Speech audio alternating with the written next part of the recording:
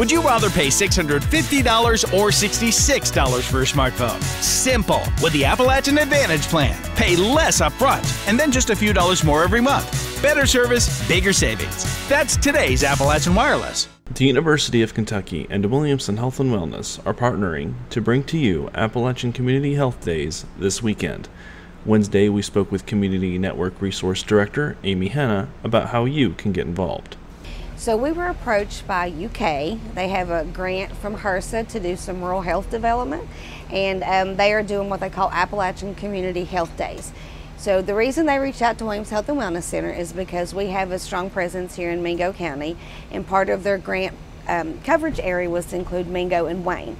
So we are doing health fairs. We know that one of the social determinants of health that really truly deters people from reaching out for health care at times is transportation issues and accessibility. So what we are hoping is that by taking out some basic screenings like A1Cs, blood pressure checks, stroke risk scorecards, some of those things, we can start to get people thinking about their health. If indeed we come across someone who has high blood pressure, we can give them a blood pressure cuff on site that day. We can refer them to a physician to help get them under care. And if someone screens high for A1C, then we can start getting them into the diabetic program at Williamson Health and Wellness Center.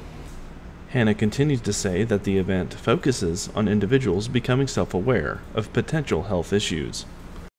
It does seem to be. Lots of people, I think, like I said, in this area, it's just our culture that the moms especially tend to take care of everybody else's needs, the kids, the husband, other family members, and they put their needs on the back burner. So, like I said, access is also often difficult for people. So I just think it becomes an issue of sometimes people don't want to know, or they just stay so busy they don't make the time to really find out and know. So COVID-19 testing and vaccinations will be offered as well. You can find the health fair this Saturday, October 2nd at Kermit City Park in Kermit, West Virginia from 10 to 2 p.m. For Mountaintop News, I'm Joel Cordial.